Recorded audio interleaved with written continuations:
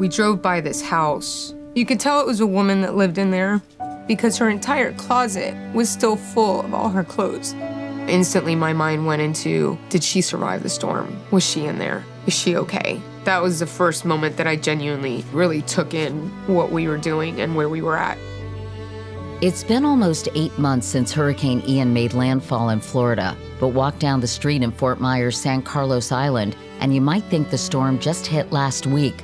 With their homes and businesses destroyed beyond repair, some residents of this seaside town have resorted to living on the beach.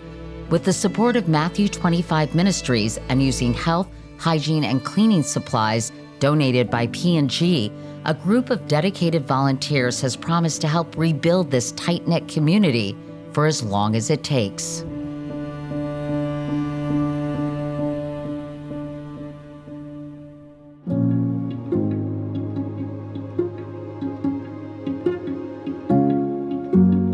You don't think about the things that you need until they're gone. The worst part was not having connectivity, to just be able to get a text out to our kids. Once we got out, we opened the door for our church to come in and get anything that they needed. And then the community found out we were open, and they came, and they kept coming. We just started making connections. I met Irina, and her and I have this kindred heart that we just want to help.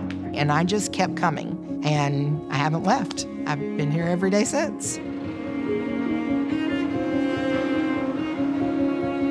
Once we were connected with Matthew 25, they said their supplier was Procter & Gamble, which is a huge blessing because without them, we wouldn't be able to help near as many people as we have been helping. In the very beginning, it's kind of like naked and afraid. You think food, water, shelter. You want to make sure that people are able to survive after surviving. We started putting in orders based on the needs that they had, and the supplies that we were getting were exactly what we needed. To begin with, we were asking for things like bug repellent, disinfectant, bleach, Mr. Clean Wipe, and Dawn wipes.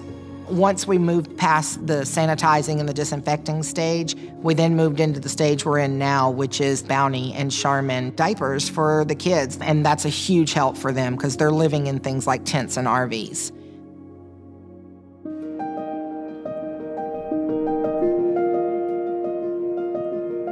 There's so much to do here. There's so much help that's needed still.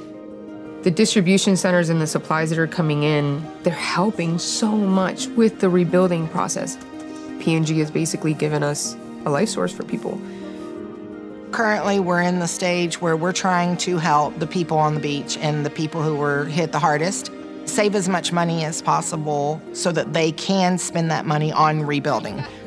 If we can give them just a pack of diapers or just a roll of paper towels or a roll of toilet paper, that saves them enough money to start working towards those construction costs. And so we want to be there for the long term. Procter & Gamble wants to be there for the long term to help these people eventually get back to where they need to be. I believe in the your success is my success mentality. If the people that you're serving are successful, then you have succeeded. The relationships that I built here feels like family. You do this work voluntarily for no income. To see the progress and to know that you played a role in helping something come back to life, it's been the greatest work of my life.